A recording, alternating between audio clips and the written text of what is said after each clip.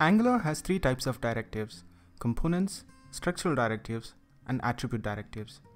A component is really a directive with a template. And as you may guess, it is the most common of the three directives, and we write a lot of them as we build our applications. In this lecture, let's take a look at structural directives, in particular the ngIf and ngFor structural directives. A structural directive is designed to alter the DOM layout by adding or removing DOM elements.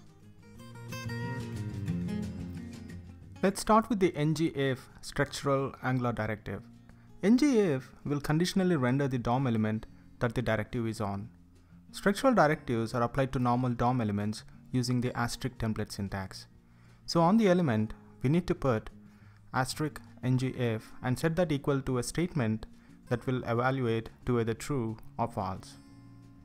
So back in Visual Studio Code, let's create a property in our app component called isAvailable and make use of that in our ngIf directive.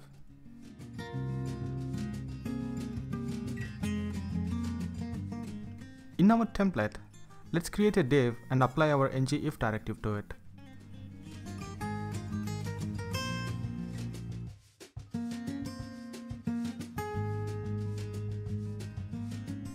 Over in the browser, we can see that the div is now visible.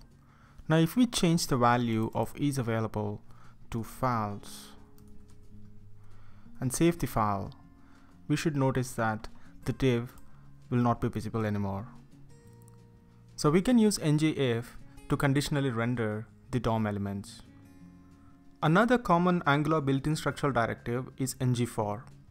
The ngFor directive is used to repeat markup when looping over some data. Let's put the ngFor to use. Our goal is to present a list of items. We define a block of HTML that defines how a single item should be displayed. We tell Angular to use that block as the template for rendering each item in the list. So let's go back to our app.component.ts file and create a list. It's going to be a list of products.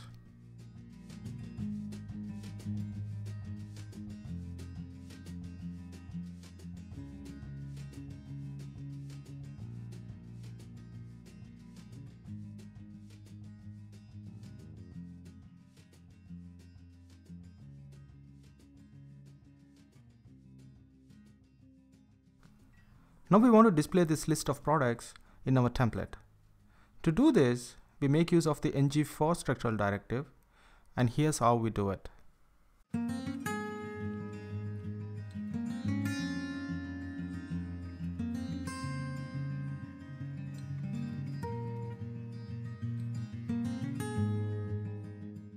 Over in the browser, we see that the products are listed.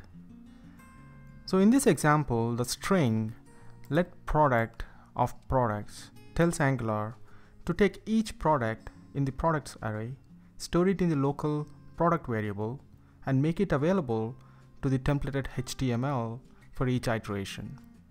And since we are making use of the local variable product, to display the product name, we'll have to do product.name. Now let's go ahead and display the quantity as well. This time, we'll put the product name and the quantity in two different divs.